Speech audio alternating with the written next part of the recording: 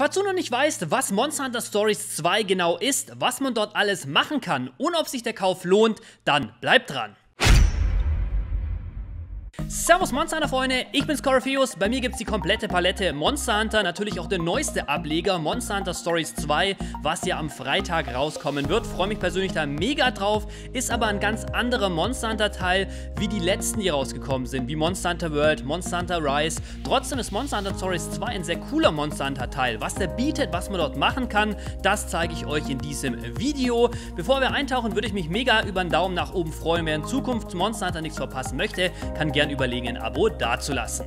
Was genau ist jetzt Monster Hunter Stories 2 für ein Game? Wir haben hier ein Action-Adventure-RPG-Game, das am 9. Juli, diese Woche Freitag, auf PC bei Steam rauskommen wird und auf der Nintendo Switch. Es ist im Endeffekt der zweite Teil der Reihe. Der erste Teil kam damals 2017 auf dem 3DS raus. Später gab es einen Port auf die Smartphones. Und ganz wichtig, man muss nicht den ersten Teil gezockt haben, um die Story vom zweiten Teil zu verstehen. Es sind einige Charaktere aber dabei, die auch im ersten Teil drin waren. Das freut auf jeden Fall die Fans, die auch den ersten Teil gezockt haben. Wie viele von euch wahrscheinlich schon mitbekommen haben, wird Monster Hunter Stories 2 ein ganz anderer Monster Hunter Teil als die letzten, die rausgekommen sind. Auf den ersten Blick wirkt es sehr süß, sehr verspielt, ist aber wirklich geil durchdacht, das werdet ihr gleich sehen. Für alle, ich weiß, dass ihr auf jeden Fall zuschaut, die sich für Monster Hunter Stories 2 schon entschieden haben, schreibt mal in die Kommentare rein, warum ihr Monster Hunter Stories 2 kauft. Ich denke, das ist für alle interessant, so sehen wir als Community, was wir an Monster Hunter Stories lieben.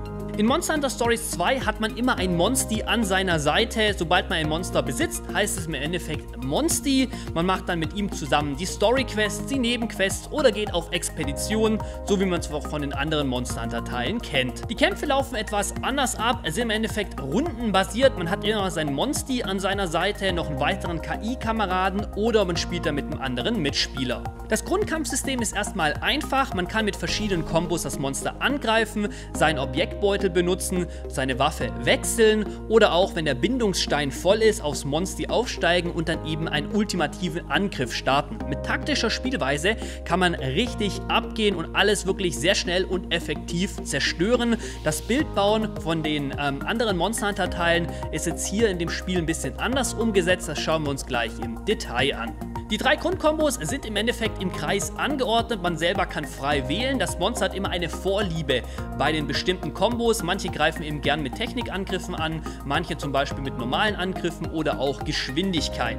Muss eben selber immer schauen, dass man das Richtige wählt, dass man den Kampf oder die Runde gegen das Monster gewinnt. Ihr seht es hier auch im Kreis angeordnet, Angriff schlägt eben Technik, Technik schlägt Geschwindigkeit und Geschwindigkeit schlägt Angriff. Und so muss man immer das Richtige wählen. Das Monster wählt auch unterschiedliche Kombos, im Endeffekt, ob es im Wutmodus ist oder nicht im Wutmodus, macht das Ganze ein bisschen spannender und es hat auch Spezialattacken, dass allgemein eben der Kampf nicht einfach wird und es ist eben Ziel, das Monster richtig einzuschätzen, was es drückt und dann eben so schnell wie möglich den Fight zu beenden.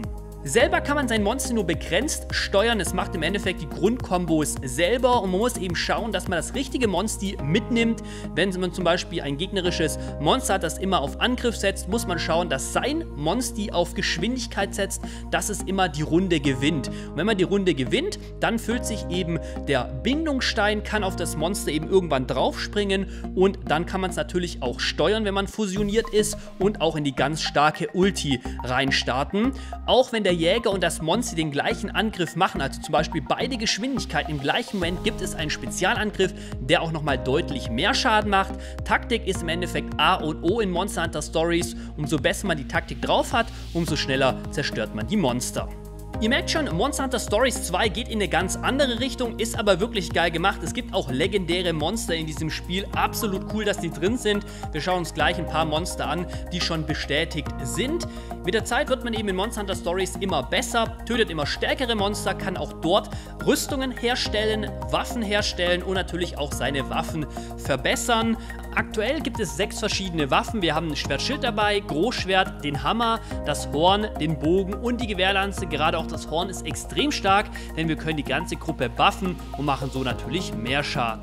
Das sind natürlich jetzt deutlich weniger Waffen als bei den anderen Monster Hunter Teilen. Meine Lieblingswaffe ist zum Beispiel jetzt auch nicht bekannt, dass die da irgendwie drin ist, das Langschwert oder zum Beispiel auch die Charge Blade. Aber das Ganze ist nicht so schlimm, denn man kann zwar für seinen eigenen Charakter natürlich auch in gewisser Weise Builds bauen, man kann verschiedene Rüstungen herstellen, die auch verbessern und wie gesagt auch verschiedene Waffen herstellen, verbessern. Da gibt es natürlich auch Unterschiede, aber das richtige Bild bauen funktioniert in Monster Hunter Stories im Endeffekt beim Monsti. Die kann man nämlich absolut krank stark machen und sein eigener Charakter ist im Endeffekt nur dafür in der Gruppe da, dass er bufft und dafür sorgt, dass man ja, im Endeffekt so stark wie möglich ist, so schnell wie möglich auf das Monsti aufsteigt. Dann kann man das Monsti steuern und absolut heftige Angriffe starten und so funktioniert im Endeffekt das Spiel. Wie kommt man jetzt an neue Monstis ran? Es gibt über 80 Stück übrigens im Spiel. Wir kommen gleich dazu mehr, welche schon bekannt sind echt coole mit dabei. Im Endeffekt ist es so wie bei den anderen Monster Hunter Teilen, es gibt verschiedene Gebiete, dort sind eben Monster heimisch und die Monster haben auch Monsterbauten und natürlich auch Nester. Und aus diesen Nester kann man eben verschiedene Eier rausnehmen und die bringt man dann zu seiner Basis und kann dann die Monster eben ausbrüten. Beim Aufnehmen der Eier müsst ihr darauf achten, desto schwerer das Ei ist und so mehr es stinkt, umso bessere Monsti kommen aus dem Ei raus. Sie haben bessere Stats und auch bessere Gene und gerade die Gene sind extrem wichtig. Schafft man es 3 gleiche Gene in einer Reihe zu kriegen mit der gleichen Farbe, wird das Monster eben nochmal deutlich stärker. Man merkt da echt einen krassen Unterschied und man kann, was auch cool ist, die Gene der Monster untereinander ja, verbinden, fusionieren. Man opfert ein Monsti, was das richtige Gen hat und nimmt das Gen auf das andere Monsti und ja, so wird das eben nochmal einen guten Tick stärker. Dadurch können auch ganz neue Angriffe entstehen. Zum Beispiel kann der Lagombi, das ist ja der Eishase, normalerweise nur Eisangriffe, aber wenn man zum Beispiel irgendein Feuergen dann vom Ratalos zum Beispiel rübernimmt, dann kann es auch plötzlich Feuerangriffe machen. Und wenn man da eben die richtigen Gene auf die richtigen Monster eben anordnet, kombiniert und so weiter, können eben richtig krasse Monster entstehen, die sogar die anderen Monster einfach nur one-hitten. Und so kann man eben krasse Builds im Endeffekt bei den Monstis bauen. Das Endgame von Monster Hunter Stories ist es im Endeffekt, perfekte Monster zu kreieren. Man kann Stories nicht nur solo spielen oder im Team mit einem Kollegen, sondern man hat auch ein PvP. Und da ist es natürlich extrem geil, wenn man ein super geiles Team besitzt aus verschiedenen Monstern, einfach extrem stark ist und die Gegner absolut zerstören kann. Da freue ich mich sehr drauf. Da habe ich mit euch einiges auf Twitch vor, wo wir uns immer wieder gegeneinander battlen werden. Da habe ich auch, ja, wie soll ich sagen, ein paar Gewinnspiele und so weiter vor für den Erstplatzierten und freue mich da wirklich auf diese Zeit. Und das Geile an Monster Hunter Stories ist es eben auch, nicht nur gegen sein Lieblingsmonster zu kämpfen, sondern sein Lieblingsmonster zu besitzen und es mit ihm eben Quests abzuschließen, es immer wieder stärker zu machen und das finde ich einfach eine geniale Sache. Mittlerweile sind auch schon richtig viele Monsti bekannt. Scheinbar kann man über 80 verschiedene Monsti besitzen. Da sollte eigentlich fast für jeden wahrscheinlich sein Lieblingsmonsti mit dabei sein. Wir gehen mal kurz ein paar Monsti durch, die schon bekannt sind. Unter anderem Velkana kann man als Monsti besitzen. Oder zum Beispiel auch den Nergiganten. Ich gucke jetzt auf die rechte Seite, denn da stehen die verschiedenen Monster. Ich blende euch immer das Bild ein. Rajange wird mit dabei sein. Dann die verschiedenen Deviants aus Monster Hunter Generations Ultimate. Da ist der besondere Naga dabei, der besondere Zinokre. Oder zum Beispiel auch der Blutbad-Diablos, besondere Form von Ratian, dann auch die besondere Form, die Deviant-Form von Tigrex, dann haben wir Kirin mit dabei, die normale Form von Naga, selbst in Palamut wird es später als Monster geben, Seregios ist dabei, super cool, dass er jetzt hier so zurückkehrt, Theo ist mit dabei, die normale Tigrex-Variante, normaler Zinokre ist dabei, wir haben Brachydios dabei, Kushala ist mit drinnen, Barriot, Diablos, auch die normale Variante, Lagiacrus, was sich viele von euch ja immer gewünscht haben, ist, kann man als Monster besitzen und mit ihm zusammen kämpfen. Astalos ist dabei, mega cool. Dann haben wir mit dabei Mitsuzune, Normalratian, Zamtrios ist drinnen, der Basel ist sogar mit dabei aus Monster Hunter World. Wir haben den Clavenus, den Tobi. Es gibt wirklich unzählige coole Monster, auf denen man dann eben reiten kann, mit im Team besitzen. Der Anjanath ist mit dabei und auch unzählige andere Monster. Scheinbar kommt Fatalis auch noch später mit einem Update rein, das habt ihr mir gesagt im letzten Video. Kulf ist mit dabei, kann man aber nicht selber reiten, aber gibt verschiedene Materialien. Die Monster sind wirklich legendär und ich freue mich drauf, die zu besitzen, perfekt hochzuleveln und eben extrem stark zu machen.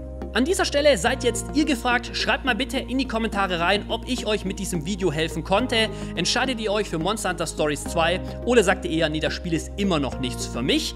Ihr könnt auch über den Amazon-Link unten in der Videobeschreibung oder in den Kommentaren das Spiel kaufen. Ihr könnt nämlich kostenlos unterstützen. Ich danke euch für euren Support. Videos werden rauskommen, Livestreams ebenfalls. Habt mega Bock auf das Spiel. Ich wünsche euch viel Spaß beim Zocken. Ich bin weg. Ciao. Haut rein.